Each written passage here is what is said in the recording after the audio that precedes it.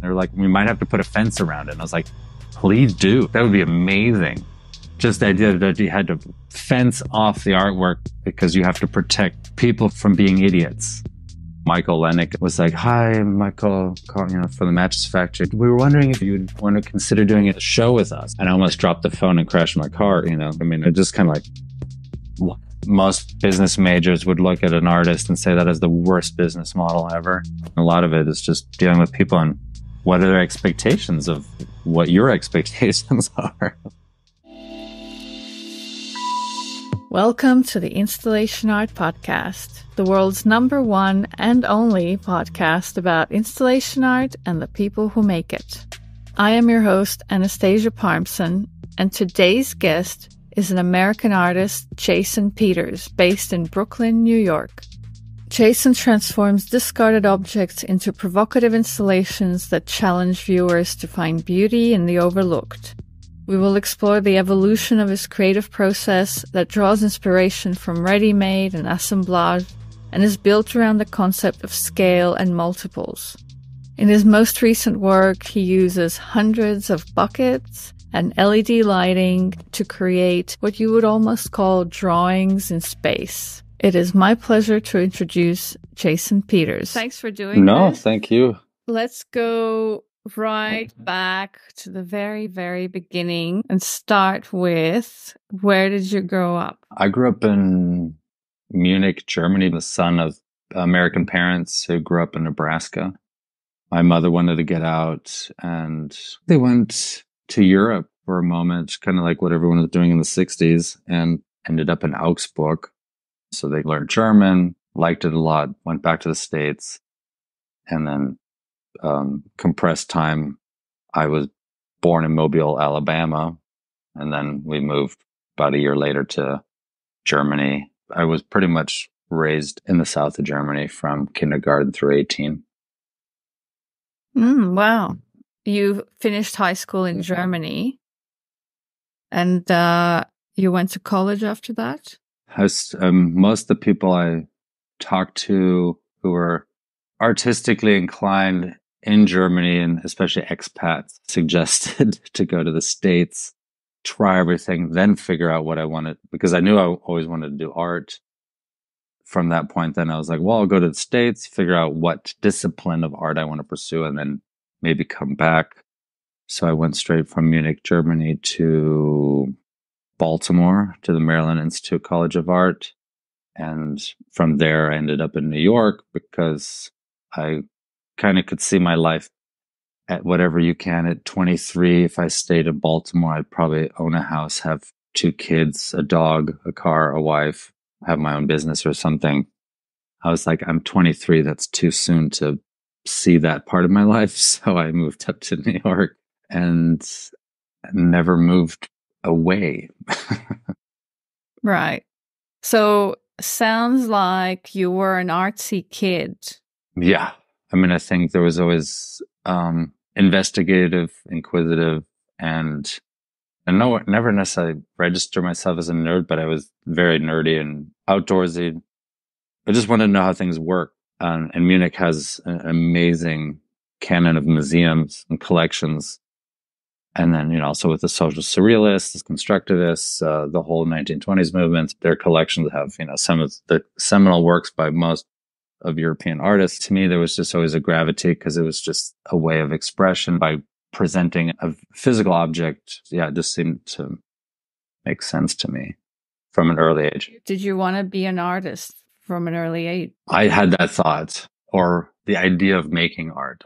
Like, I don't know when that necessarily is like, I'm going to be an artist. But when I moved to New York, I had a thought of like, I am an artist and I'm going to have a loft and live workspace. And crazy enough, that worked out. Yeah, that's pretty cool. This to point of like how people touch you, especially art teachers or people in your life, and how they put you on your path. I have a clear memory of being in first grade.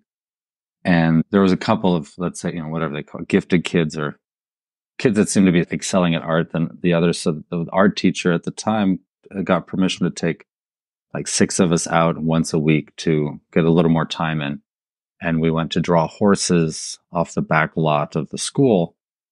it just was such a profound moment because we're all, okay, it's like draw the horses. They're walking around and like, God, this is hard. They keep moving. So I ended up with this drawing of parts of horses, but then if I didn't get the legs, I would draw a bush, or if I had the back end, I'd draw a building, even though they weren't there, but to register that, oh, this is what you can see, because I didn't get to what you couldn't see. And then the teacher turned hers around and it was a complete horse. And she was like, well, you choose one horse and then you follow it around and you wait till it gets back in the same position and you keep drawing. And I just remember my brain blew up in first grade. I just remember that I felt so not dumb, but I was just like, of course, like, how did I not think of such a simple solution? An epiphany moment. So how did you get into making large sculptures and installations? Getting into the larger work, a lot of it was, I think, being outside, and I don't know if it's the Alps, but I always felt a correlation between the human form and object. Like the way you feel when you come up to a building, I wanted to understand, like, how does that work? Like, how can you build a space or make a thing? And it has this resonance, and it resonates with pretty much most of society, you know. So when I was in college, I didn't know necessarily what discipline, so I did them all and liked them. But then something about sculpture and the 3D environment, spatial relations and all that kind of stuff, positive, negative space, because it's the real world, because that's the world we inhabit. That's the world we know as humans. You know, we walk through space. So when you come up to a doorway, like, what is the size of that doorway? And that makes you feel like, when you think about churches, sometimes they create really small doors so that when you walk through and you have this visceral physical aspect of that. And so that was always in the back of my mind. And then when I had, Arthur Benson, who's my first year teacher, and I'd made all these, like, you know, nice sculptures out of found objects or whatever. And then he was like, this is boring.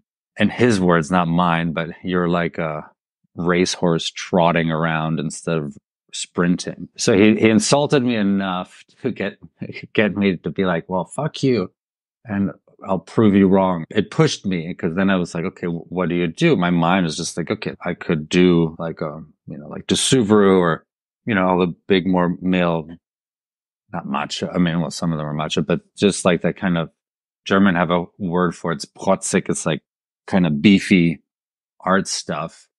And I was like, well, I'm one person. I don't have the logistics. I don't have all these other aspects that you would require. Like, how do I do it, but have the same impact? And then I was looking around the studio, and the one thing I noticed that was tons of were those steel studio chairs. And I was like, well, there's at least 200 on the first floor, which means I don't have to go upstairs, downstairs. So one night, and there was this massive cast iron table for assembly. And then I remember just driving along, and I look over, and there's like maybe 12 centimeter lumber square, like maybe 2 meters. There's nothing else on the bed, but the truck driver had stacked them up maybe 1.5 meters, and then put one at the top to triangulate the top, and just one strap. So it's compression. And then the act of this ratchet straps, you can reuse it. I was just like, that's amazing. So suddenly I was just like, oh, compression, tie things together, tie them apart. And the ratchet straps can put immense power on it. So you could strap something to a wall or any which way. So the combination between that, my teacher, these chairs, then looking at the table, I just went like, and just in one night, I was like, well, it's always better to ask for forgiveness than for permission. So I took all the chairs and strapped them to this table, and just kind of created like this wave arc, just teetered out maybe like 5 meters from the table, interlocked them, and then used these straps to just hold the parts together. So they weren't my chairs. I just had to move them. I wasn't going to damage them, or not any more than a person sitting, and I can put them all back.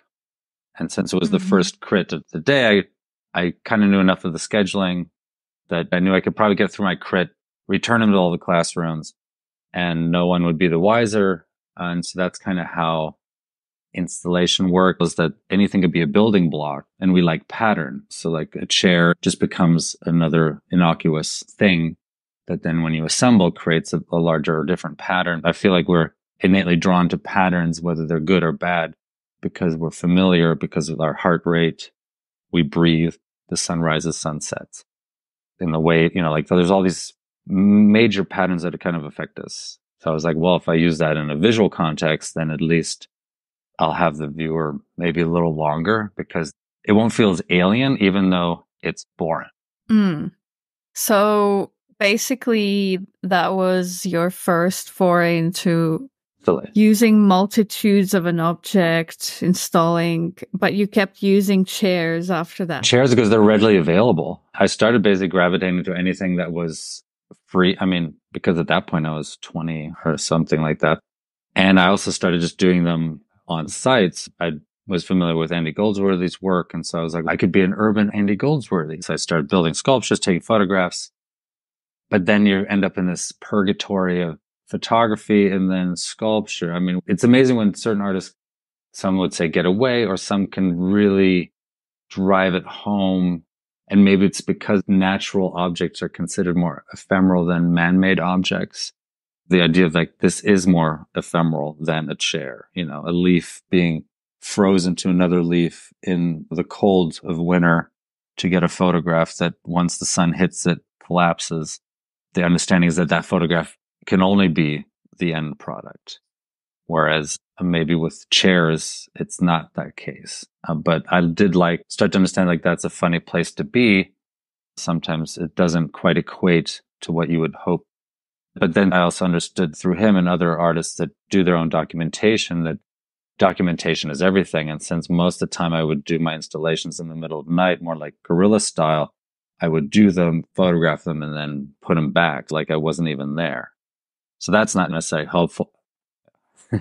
So your final product was actually mostly photos? Yes, which I thought would work, but then it doesn't take necessarily the visceral because the impact of some of these, because they were so much larger, the way that it touches you when you see the work visually and physically in the same space, that maybe I was losing out on that aspect. So that's how it started. And then anything I could get my hands on in quantity. And then people are like, oh, well, you could use anything. Amazingly enough, it's enlightening to realize that you're still very picky, even when you could have anything. So how did you get into showing your work publicly, the actual installations? What was your first big project and how did it come about? Let's see. I was applying to a lot of residencies, art grants, or just opportunities. And my mother lives in Santa Fe, New Mexico, or moved there after I left Germany. And so there was a Center for Contemporary Arts in Santa Fe. They would take open calls. A lot of places at the time were taking artists' slide registry. Like you could put yourself on file. And then if you're in a registry and someone's like, I'm looking for sculpture and installation, then there's your 10 names and then that's all they can choose from. So I put myself on there. And then luckily for me, I get this email saying, would you be interested in this 10,000 square foot space with a very small budget? And I was like, of course, So basically I say yes. And then I'm like, okay, this is my chance. I don't know when I'm going to have another show or opportunity. So I decided to let Amex, Visa, and MasterCard do the work, non-officially, of course. So you remember what the budget was that they were offering you? I think it was like space and maybe $1,000 to fill 10,000 square feet. And so I took on the majority of the burden myself. I was just like, well, you never know. It's an opportunity. And I wanted to do something. So I self-funded. So I gathered all these materials. I found like crutches, Vietnam Army cots, airplane seats from I don't know what plane, from probably 1972, tires, railroad ties. Did you source all that locally while you were there? I don't necessarily have a studio practice, more like Gabriel Roscoe, who's always like, the artist is where the studio is, or the studio is where the artist is. Mm-hmm. Being in New York, it's like, why bother owning anything? We're constantly creating waste streams. And so I'd done some railroad tie pieces, pallet pieces, and, some of the stuff had to be purchased. So it was like, what's the lowest price point? There was this amazing resource called the Black Hole in Los Alamos, New Mexico, which was mind blowing. It was created by an ex-employee who basically created a surplus. After Vietnam, a lot of the materials went into what they called army surplus. So the massive warehouses filled with uniforms, anything that was used for the war that was trying to be resold. I mean, if I had the money for it, I would have allowed myself to spend even more. It was just like a treasure trove. If I'd have been smart, I could have probably paid for it by getting a semi-truck, buying all the vintage steel case furniture there and going to New York City and selling it for 5 times the amount. But my mind doesn't quite work that way. So, yeah. So that was like your big first. Well, I was really excited because it's this massive, 10,000 square feet is 900 square meters, I think. But then the city owners came in and condemned the building, or at least had the fire department say it's not safe. I mean, this is like a warehouse. It's structurally fine, but there wasn't the right fire inspection. So suddenly I was shoved into 2,000 square feet. So then I have all these piles of stuff that I was going to have individual sculptures based on themselves to themselves. So then I started combining them. And that's when I took all these different materials and I wanted to make a sphere. Like, how do you make a sphere that's 20 feet tall for cents on the dollar? And I was like, well, tires are readily available. I'd done some experiments in New York City and realized, well, I need an armature. So then I just created an armature and then skinned it with tires. And so then you had this really beautiful positive negative space. And then the hole happened to be the exact same size that a bucket can fit through. And so I was able to combine all these materials and still make the best of a situation that had changed. Okay, so that was your first big installation. What has been your biggest opportunity so far, do you think? There's 2 shows after that then allowed for kind of a series of different events. The Mattress Factory in Pittsburgh, which is an institution that's dedicated to installation art by Barbara and Michael, who are the directors. It changed my life because they basically gave me a large budget to do whatever I wanted. I was like, well, how much do I have? And she's like, well, like, what do you want to make? And I was like, well, how much do I have? And from back and forth, because early on realized that it's better to know what you have than what you want. Because it's nothing like coming up with a dream and then being like, well, can you half your dream? There were 3 shows right back to back. 2 I did myself, but those 2 then allowed the Mattress Factory to happen. And then one of the other pivotal was the Pulitzer Art Foundation chose 4 different people, and I was amongst one of them. That was basically a series of 900 buckets in succession. So a giant serpent within a square grid, and then kept going kind of with these more like serpentine sculptures. But then more recent was the show in Sao Paulo, because since I've been making these serpentine sculptures or installations, I resisted putting LED lights for a long time because I just didn't want to end up looking like a deli sign, because the really good ones you couldn't even afford at the time. And then the bad ones ended up looking like a deli sign, like minimal color range. I'd rather just have it white, and I just liked it white. But then you start seeing with the phones and our attention span, everything kind of shifting. It's like, it's got to do something. It can't just sit there anymore. And if it's not going to move, it's got to flash. Sound like shit. Okay. So if listeners go on your Instagram now, it is mainly these serpentine lit up sculptures. How did you come to discovering those? The process was that show in New Mexico. I was literally just driving around the New Mexico countryside looking for mountains of material that would suffice to fill space that I could either move myself. And I think that's another thing within the process, and just how I've always worked, is like, I can't rely on anyone else. So if I can't do it myself, then how could I expect anyone else to do it? But then how do you make things the size of a house? How do you do it in a certain amount of time? But no, I was driving through the Mexico landscape, and there's this just giant yellow pile. And then I was like, what material is yellow? And then how does someone have so much in their backyard, and for what reason? Because it's just like barbed wire fences, like probably like parts of Australia, just barbed wire fences, grass, it's brown because there's no water. and then like little houses dotted. And it's like, what the fuck's that guy doing? So I'm like, well, let me go ask, you know, and then being out in the Midwest, it's like, well, I hope I don't get shot, you know? So I'm like, I roll up to the house, I knock door, this lovely woman answers the door, and I was like, I'm looking for materials or something, or I need buckets because I suddenly recognized they're buckets. Do you know if those are available? I'd love to get a hand on them. And she's like, well, they're my husband's. Basically, were construction buckets that were yellow that by a company called Stowe, which makes synthetic stucco. I gave her my number, said, please ask your husband to give me a call, and I'm happy to take his trash, so to speak, and get a phone call. And it's like, what do you want to do with them? It's like, well, I'm doing this project and I wanted to build something or try something out, because also not just full-fledged saying I'm an artist. You know, some people just hear the word artist and they shut the door. He's just said, yeah, take as many as you want and leave me 30. So I grabbed 350 of them. And Wow. anything that nestles is also always attractive because it'll take up less space. And I had a Toyota. They're pretty teeny tiny. And so I fit 300 buckets in there. And that's how I got them. And then I just sat in the exhibition space and was just staring at them like, I don't know. I stacked them. I did all the basic things until I was pulling them in and out. And I noticed the gap, and then realized that they'd lock up. You know, like if you pull them out, they fall apart. But as you pull them out, the range of motion gets bigger and bigger. And then I was like, well, if I pop and screw north-south opposite one another, then it locks up and does that. But then if I change the angle of the north-south, then I can get a corkscrew. I can do this. I can do that. And then if I pop 2 more screws in, I lock it up. Then it's a static shape.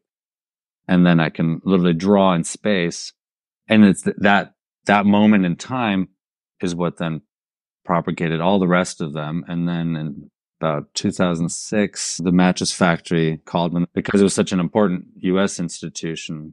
I was like, well, I only have to make the best work of my life because I have to sit next to all these massive artists. It's like a slew of the who's who of installation artists, because they've given most artists their first break, like Kusama, James Turrell, Chris Burden. I mean, the list is pretty impressive. I'm like, 29, and I'm like, did you have that moment of fear? Yeah, you're a young artist trying to do it, and then you get that phone call. You know, and Michael Lennick was like, "Hi, Michael, call from the Mattress Factory."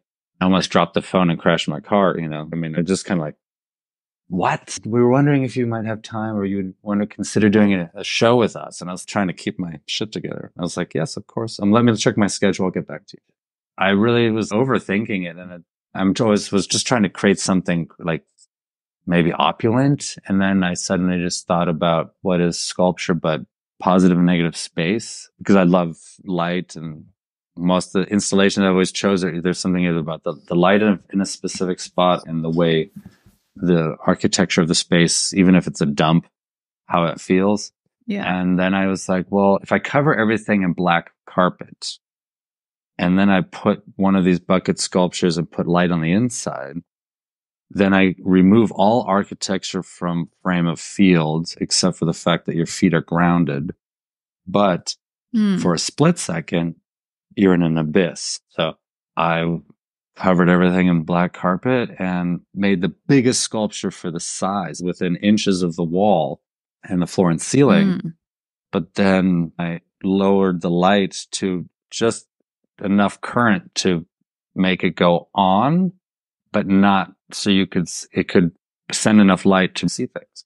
So I reduced that down to then create this sculpture that you could walk around with no competition of architectural space until you ran into a wall, because you didn't see the wall or see other people. So sometimes you thought you were alone in the space, and then a person would walk in front of the sculpture. There was a lot of moments of people being freaked out because they thought they were viewing it by themselves. The other thing that the carpet did, which was intentional, was it took away all reflective sound, which is also very weird. We rely on it so heavily, like, when you're tuned into it. So all these things then led to me making these linear pieces because I just wanted to draw in space. Do you build everything yourself? Pretty much. When I can outsource, I love to. I did a lot of this stuff for years on my own with very little help. But then of late, if I can hire assistants, I try to, or at least if it's at the bare minimum that, they get fed and libated, if that's a word, so that they're happy helping me make my madness come true. Do you always have to be present during the installation? Not for the components. For the larger ones, it all breaks down into things. So a lot of it's drilling holes, drilling this. So certain processes I can show one person, they can show another person. I'm usually most of the time, I would say 90%. Or if it were remote or if I had a conflict, I have one or two people I can send who have worked with me enough and understand my, be like, yeah, no, like that, and they can take that and make it into where I want it, at least get it close. But the beautiful thing about sculpture, the agonizing also part is I like when it all kind of relates to itself the way I want it to, especially with these serpentine structures. I'm always walking around the sculpture so that all the parts, they're all dynamic. Or at least that's one of the things that makes me happy. So, but yeah, it is possible, but none of these are planned out. I will take composites and badly Photoshop and drop things in, but they're always unique to that space or environment. So sometimes they're more open and sometimes they're more manic, maybe. So your work is always site specific. Yeah, like the process stays the same, but the pieces, because a lot of the earlier ones were really integrated. So like if you have, let's say, a garden with a bunch of trees, I can use all the trees kind of like a marionette and then have the whole thing be like a real serpent and really move around the environment. I think Crystal Wagner, their bigger installations are literally chicken wire and tissue paper. I mean, at least for these installations that are temporary. And so the nice thing is that material lends itself to complete topography. And then also you can create color pattern and dynamic texture with them. I've always enjoyed her process in that. I mean, that's what I love about installation and the specific assemblage or found object installations, because you can tie it into the community. I love waste streams, just looking around what is available, because the biggest hindrance, I think, for making large scale work is logistics of movement of material and weight. So if your material is lightweight, which means you don't need forklifts. Yeah. If your site is fairly accessible by ladders or scaffolding versus rental of cherry pickers, because then that brings the cost up, then it really can become part of a space, which is why I reference her, because like chicken wire, she can envelop in anything and then cover it and treat it in her language. And I feel like mine, it's like I can zip time together, screw them together, but then it also all can come apart and then go back into the waste stream, or it can be reconfigured to fit somewhere else. So it's reusable. Yeah. So let's talk about that circle of materials. Mm-hmm. You must have gone through a lot of buckets by now. Where do you source them? Do you still find discarded ones? That's how I started, because even a bucket nowadays, I think, is $7 a pop. How many do you typically use in one sculpture? Generally 200-300 to the minimum of the larger ones is 200. Mm-hmm. But I used to source materials like the chair frames, banquet hall, put chairs in the backyard out in the open. And I was like, well, are you throwing those out? And he's like, well, no, give me $5 a piece. It's like, you're leaving them outside. They're going to get wet and get destroyed. So I just waited a year.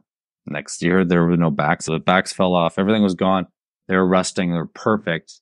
And then it said like $2 or something. I was like, screw that. So I just waited till they got a dumpster. And then in the middle of the night, everything they put in the dumpster had pulled another 100 out. But it all takes space. So it's like, I also realized that's money that comes out of the logistics, shipping, this and that. So like, how do I keep as much money to make the thing I want to make? And I think that was the key for me. It's almost like the necessity and the economics all lined up, so that I was like, okay, well, found object, recycling, looking in the community for people that throw out stuff. I mean, there was I don't think it exists anymore, but like a Craigslist for what people threw out. So instead of paying people to recycle it, they posted it and said, hey, we're a foam company and we throw out X amount of foam by volume, because they have to pay a dumpster company to remove it. I think it was called Waste Stream from their dumpster to your bottom line. That was the tagline. I always remember that part. And that's how I found the buckets. Like I found a baker in South Brooklyn who was throwing out 20 to 30 buckets of sugared egg yolk, which was fun to clean, but they were free. And there were square buckets, which was also fun. Mm-hmm. I had a studio in New York for about 10 years where I had enough material around on hand, but then nowadays, unfortunately, through mass production and the lack of willingness of people to necessarily recycle in a meaningful way, it's cheaper to buy it new because shipping is included. Right. That's the other thing is why I gravitate to materials that are global and commonplace in all environments. It means I can create the same work or similar work in different environments, but so you try to get them locally wherever your project is. Yeah, I mean, if I can recycle them, great. If a community has the time, organizational skills prior to my arrival to do, I'd rather recycle because it also opens up that whole dialogue and conversation to reuse. I've had it in the past where gardeners took all the buckets with the holes in it for planting and for the community garden because they're great for getting things started. Then they don't have to buy the cheap ones because even that, they cost $2. It all kind of informs each other. And so like when you start to look, what do I have available instead of what I want? There's tremendous resources and opportunities if you just readjust your needs or what you believe to be your needs. Yeah, I do maybe 3 or 4 works a year if I get lucky. But in that time, what I do in 2 weeks of stress, like I know a lot of people can't operate that way. If one thing goes wrong, it's over. But to me, it's never over because failure is not an option. When you're building large scale, there's gravity, there's logistics, there's supply chain, people get sick. There's all these things. When you compress that all down within a month, it's like other artists can, spend time. They maybe take 6 months to make a painting. They do 2 a year. I just take all that energy and compress it into a very finite moment that probably would have a lot of people just running or have a breakdown. I mean, I get close, but sometimes I'll be like, that was close. And I try to mitigate that as best I can. But then also in those moments when I let it be, I've come up with other techniques or materials because I was so focused on one thing. But then when I let go of that one thing, then suddenly I was like, oh, like you literally look in the ground, you're like, oh, what about that? But at some point you have to close the doors and get it done. It can't be like, what about this? What about this? What about this? Gonna get nowhere. Well, can you share a specific story about something unexpected where something wasn't working at a critical moment? Yeah. I was doing a piece for a group in Atlanta called Dashboard. I had one whole room and I was super excited because I'd gotten a sponsor from another project to donate like 16,000 feet of reflective rope. So it was like Deglo with reflective parts into it. And I was like, oh, this would be great. But black light. I was convinced. I mean, it's Deglo orange. I just didn't even think twice about it. So I always test your materials. So like 2 days before the opening, I put the black light on. I look at the roll and there was nothing. And I was like, yeah. So my solution, once I got back to reality, I was like, well, I know they make polyurethane for theater production so that you could have a chair on stage. It looks black and suddenly it does that. So, these are like decisions you make. So it's $400 a gallon or almost $5. And I'm looking at like 3 spools of 16,000 feet. So if I want that intensity, I'm have to get 5 or 6. And again, the budget was very small. So the other thing is also not local. So then it's overnight express. So then suddenly you have a $500 gallon of paint that you're going to pay $200 to get by the next day. So then I'm just like, that's insane. Not the pricing because it's good stuff, but the express flight because of a mistake I made. So I was like, well, I could probably thin it out with water and gain some of the reflective quality of it. And so that's what I did is I took the 1 gallon and times it by 4 because I knew I'd get enough residue on. And the polyurethane, certain ones of them have like a slight pigmentation that helps agitate that. So I got a big tub and I just pulled them through and just whatever I got on them, I got on them. So like I basically treated maybe 5,000 feet of it. That was the one that probably the most hairy, I think, traumatic. Did the diluted paint end up working okay? It worked pretty well, I think. But yeah, that was a lot of fun. I mean, in the end. Yeah, in the end, after it's all done. Yeah. What happens to the work when the exhibition's over? Most of the time, if it's locally sourced, it goes back into the waste stream. If it's stateside, I'll have some of it shipped back, depending what the material is. In the past, if I used tubes, I'd sometimes ship them, but sometimes it was just easier to donate them to people that needed them. Because everything's so readily available, I'm not so attached to the show in 2007, like the crutches, the airplane pillows, and certain things of that nature. I was attached, but then shipping them from New Mexico, the cost was on my shoulders. So I was like, well, I've got them $1 a piece, so I'm not going to pay. I think that's the value of like the shipping versus the cost of the material. But sometimes, yeah, they're precious, but until I have the success that would warrant keeping materials, I'm fine with not holding on to them. But trying to find a good place for them, because I'd like to be as conscious as I can, especially when I have to buy things new because it's cheaper than getting them recycled. Yeah, right. So that means that most of your work is truly ephemeral. It just comes together, and then when it's all over, it's disassembled and never recreated in that same form again. Yeah. I mean, the process is maybe like having a race car and driving different tracks. Like the installation always changes. But yeah, if I get to see a piece more than 2 days or a week in my life, it's pretty unique, because most of the time I do it and then I'm out of there, and then they'll break stuff down. Depending on the hardware, I'll ship that back unless there's different avenues. Yeah, I mean, certain things that are high value, but the majority, that's why I also kind of like using the material, because it's the commonality of the accessibility of something versus the inaccessibility. Mm. How do these large-scale sculptures and installations get funded generally? Most of the time is nonprofits. I guess now that light festivals are a thing for cities, those, because they'll be sponsors. And so, yeah, it's sponsors, nonprofits, some private funding. So that's been the majority of getting those things off the ground. People see it and be like, ooh, I want one of those. And because the materiality is also available everywhere, they're also very resilient. Because I've had them at festivals, drunk and altered humans there. And also, once I saw they were kid friendly, I figured there'd be adult friendly and inebriated states. Have you had anything damaged? No, I find that most people, because it involves electricity and is alien enough that they don't know what it is necessarily right off the bat, it kind of gets a pass, because it's kind of like, what will it do if I touch it? Is it safe? Can I hang on it? And, if you support it properly, you can sit on it, almost climb, but there's never really a good part.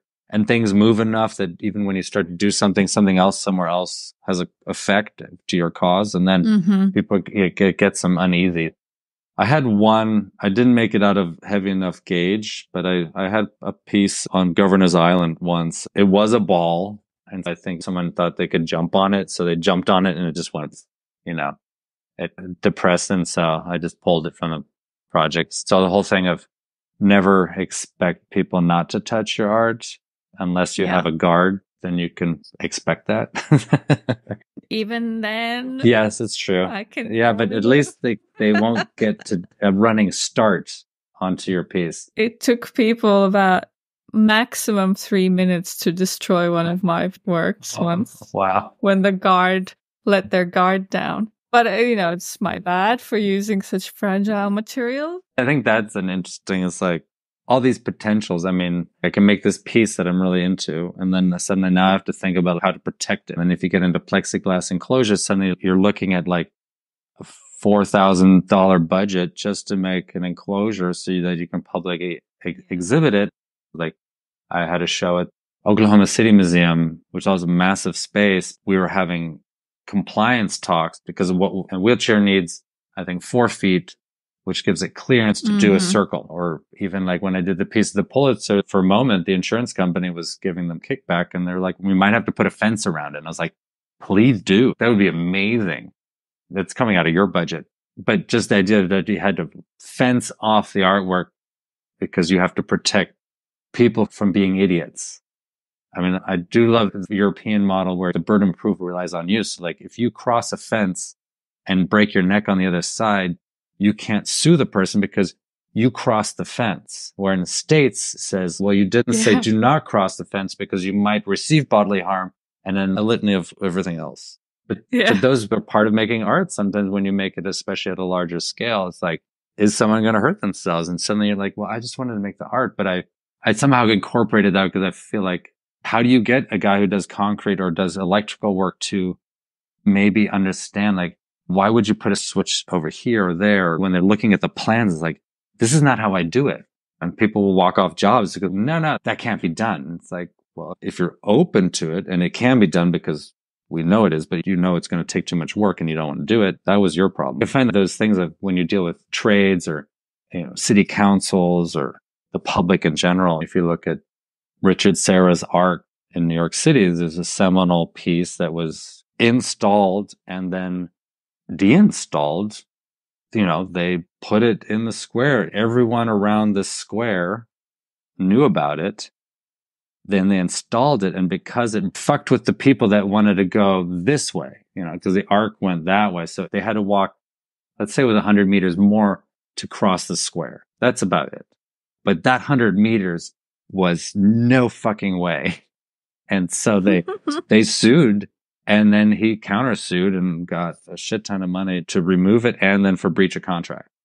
But the crazy thing is that the public was fully made aware of this piece, and then none of it was his fault, but a rigging error caused a death on one of his installations, and the backlash was so severe that he's like, this is no fun, and moved to Germany or to Europe. But it's like logistics. In the end, a lot of it is just me sitting around talking to people, making sure it all happens, and then maybe half the time is actually making the work, which once you make something, it's out of your hands. So, like even for the viewers, hopefully get it as right as you can, but then also you'll get another chance. So don't beat yourself up about it. But, that takes a while.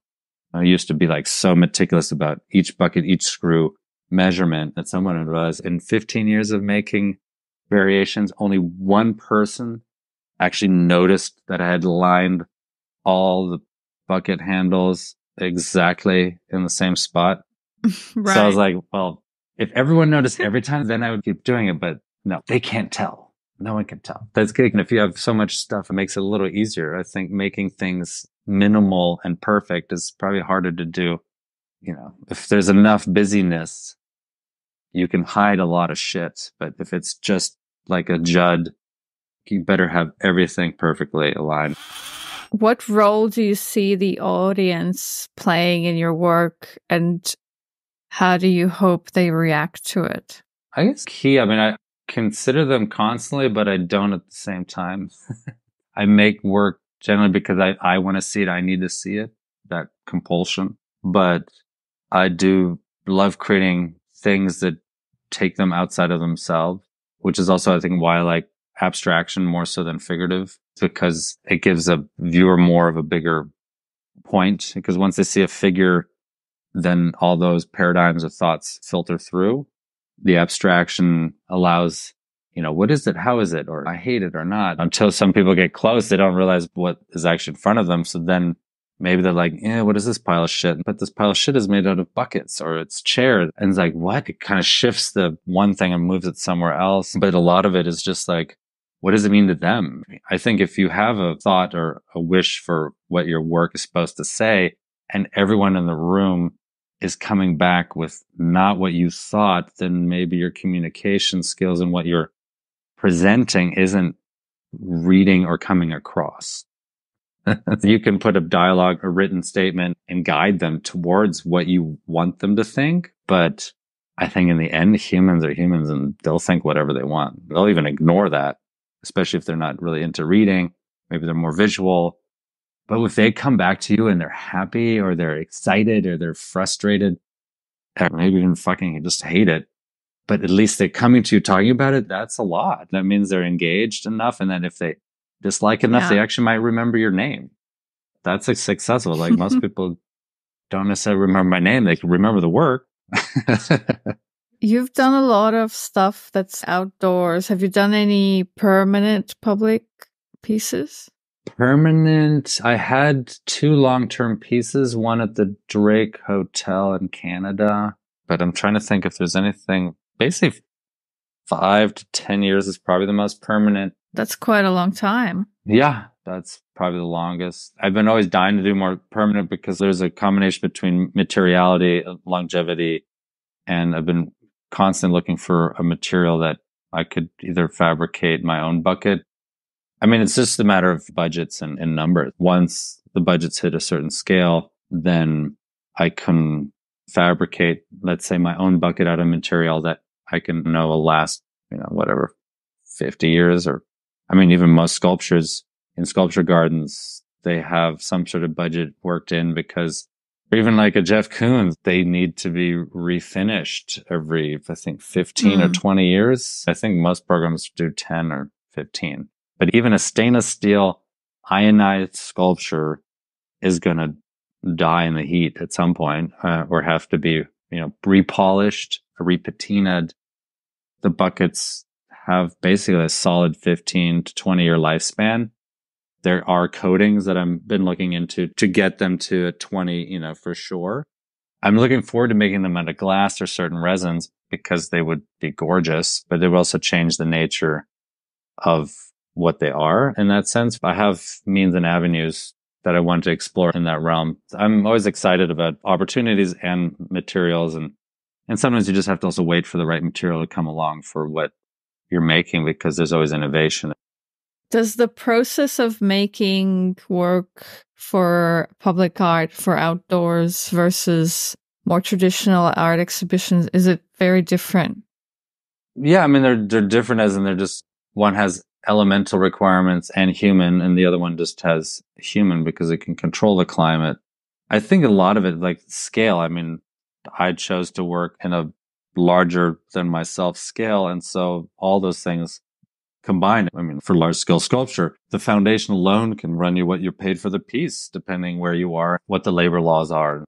But I think in general, getting something done, it's mainly the people, like an institution, curator, city or city leaders, etc. Just listening to others and their concerns, and then, sometimes either rolling those into a piece or making adjustments. A lot of times, I work with a budget I have versus the budget I want. I think I could be like, what do I need to get done? And then can the rest of what needs to get done be done there? Or do I need to scale down and then also have that conversation, like managing expectations? A lot of it is just dealing with people and what are their expectations of what your expectations are. You have to balance those. And I did self-funded projects, and it took a while not to spend everything on making it happen, even dipping in my own pocket when that was exhausted because it was too close to turn back, so to speak. But you also have to be responsible. Like most business majors would look at an artist and say that is the worst business model ever. I think it's gotten better over time with e-commerce and what the internet has allowed for a lot of artists is great. I've seen people build their whole entire client base themselves and then become interesting to a gallery because they're like, oh, we can get a piece of that because they've already built their audience. Exactly. Which then, arguably should be a 40-60 maybe for a gallery instead of 60-40 or 50-50. I mean, I personally never had a full-time gallery. I've shown in galleries, but not being represented. But with my work, I think a lot of it is institutional and public, which I'm still getting my feet around because it's just a different way of being. I mean, I've made smaller works and I have drawings and sculptures and all these kind of different things that I do for myself that also I like doing. But the work that I would get called for is, large scale immersive installations. As an independent artist, how do you approach the commercial aspect of your work? Have you ever sold an installation? Most of it comes down to more leasing. Basically, there's an artist fee and then all costs are covered or part of the budget. And that's generally how that works. And I think that works pretty well. I mean, with the long-term installations, like at the Drake Hotel, make sure you have term limits on your pieces because that one just kind of stayed there. it was more like a residency program. So I was paid for the installation, then it just stayed. Mm-hmm. Because what was there, the shipping was going to cost a fifth of what the budget was. I just let it be until it needed to be removed. So yeah, I mean, I think the weight of what I would get if it was permanent, that would be more because I'm not going to get any of the materials. I'm not going to get any benefit once that's out in the world. So I mean, I'm still new, like I'm plug away. It's just more like, how do I get these projects done is mainly my focus, and they don't come at an often enough rate that they're commercially viable. But I've definitely streamlined a lot of processes, whether they are for an event or for a museum, because luckily there's not a lot of adjustment needed. It's just more about how big do you want it. Yeah. There's not a lot of difference between the two for most of my work because of the way I came about it. Do you still apply for stuff? I've been doing more now because the light work changed a lot of things. Like there's more interactive components. I can put voice triggers, the colors or speed or different things could have meaning. So there can be a whole another layer to execution. So I've been slowly figuring out what I would want to say with that, or what the interaction is like, touching it. And as you move your hand across it, the light follows your hand, those kinds of things. But is that something people want also? Because that adds a whole nother budgetary layer to something. So as it comes along, do people want to work with me and figure it out? And then, also want to loosen the purse strings or budget to make those things happen, because there is a lot of fun to be had. It's more just like, who wants to have fun with me? Can you share something that's your favorite resource or tool that makes your work and life easier? My wife, that's for sure. Her brain operates differently from mine, so that's very helpful. Yeah. I mean, I've enjoyed Instagram just for keeping things together, documentation wise, and then at least somewhat public. Instagram was great because I'm visual and I'm a really bad writer. I guess certain of the AI programs or writing programs are great because I'm very dyslexic, and you probably noticed in the conversation, but it's like something I've overcame. Like I went to school with it. I slugged through. It was painful, but got tested at some point to understand what aspects of dyslexia I had. It was always like overcoming adversity. I never stopped trying. I just always kept pushing, even if it was super painful. I was like, well, what else am I going to do? Have you ever had moments in your art career where you wanted to quit art? Oh, constantly. I mean, when I came from Baltimore, I didn't make work for 2 years. And then I was driving along. I saw a pile of chairs. They were from a restaurant. So I took all the ones and shoved it into my truck. And I just took the chair. Then I just created this arc. And I just was fucking elated and called it finally. And then I started making work again. And then these last couple of years, I mean, the pandemic was, one thing, but I was already depressed. Like I just stopped making work and just kind of reset. But it's always in my head. I'm always making things in my head, but how things get out are not necessarily known to you. And so you kind of have to just always be open to that. It's never a clear path because, you can always get what you want, but never the way you want it. Yeah, it's so true because in my mind, the work I make now is so subpar to what I have in my head. It's just that my skills and my resources and everything does not allow me to do the work that I know I can do or should do. But I think that's like do with what you have versus what you want. And then you might get what you want with what you have, because you can get stuck in this loop. I'm very aware of that. So it's like once I think at 25 or somewhere in there, I was like, oh, you have to do this and you have to meet these markers and this and this and that. And it's like, you're driving yourself nuts. You're going to die doing this. So what's the fucking rush? It took the pressure off immensely. Just do it at your pace.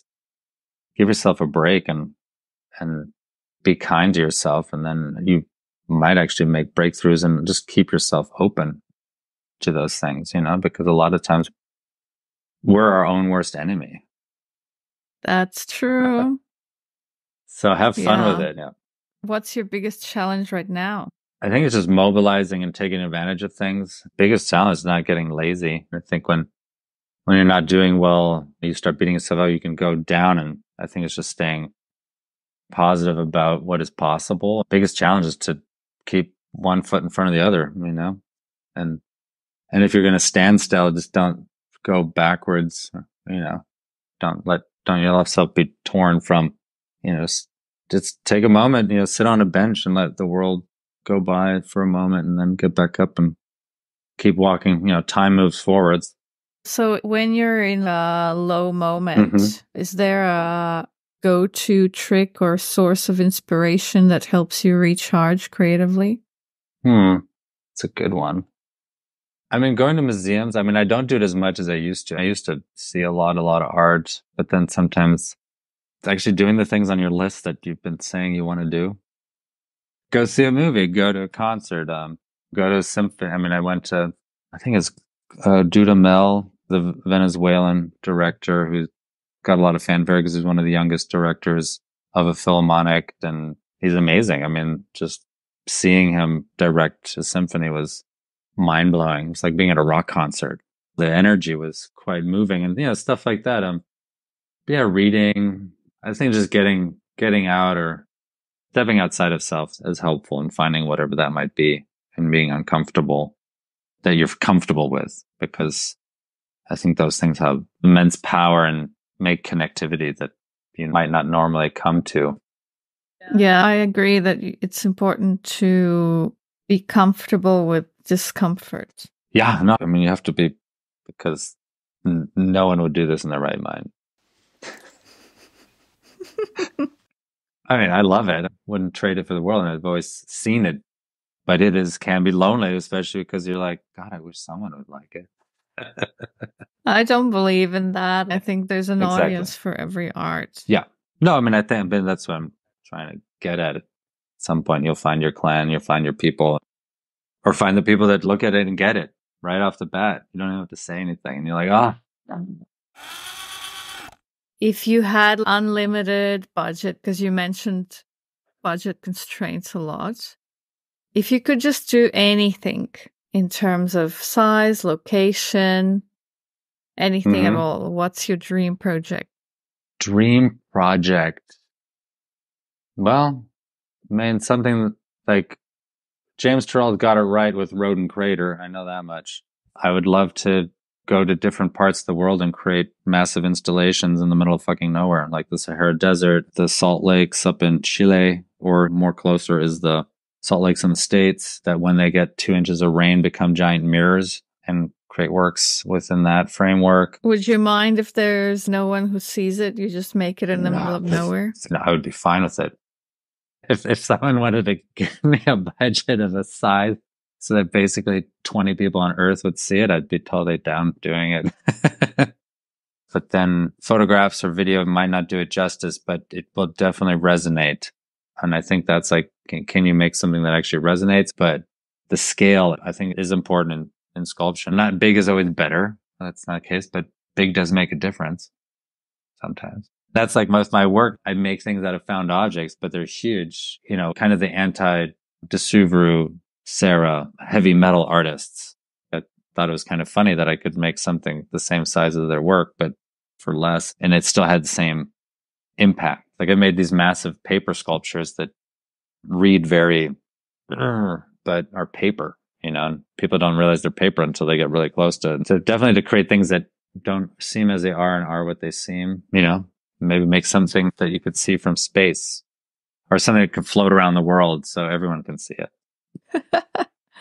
Are you working on anything right now? Do you have something coming up? Nothing concrete. So just a lot of sticks in the fire. I'm currently revamping my website, finally getting everything together. So hopefully that'll be the new place for all things me. But Instagram is pretty much the most extensive record. I'm working on some smaller stuff, like some 3D printed stuff that's on there, basically miniatures in a way, but that's still operating within the same principles of the work I do. So that's in the works. And then I also finished like a book of my works a little bit ago. That's kind of a catalog of my work and success, specifically mostly the serpentine and linear works that were out of fluorescent tubes. So where can people find that book? If they DM me on Instagram, that's the best. What's your Instagram? Sorry, that's a good thing to say. Jason Peters Art. That's the most reliable place that I can be reached. I'll put the links to your Insta and your website in the show notes so people can go and check out your work and see it. Thank you.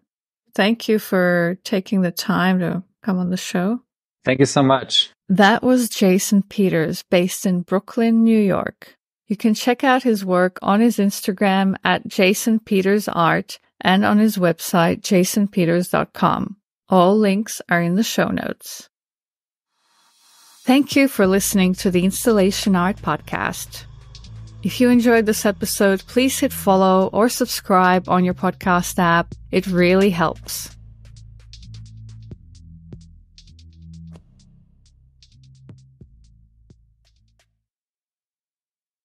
Hey, just one more thing.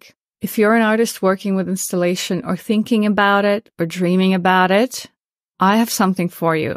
I've created a private Facebook group called the Installation Art Society where we can connect and exchange resources. Look for the link at the bottom of the show notes.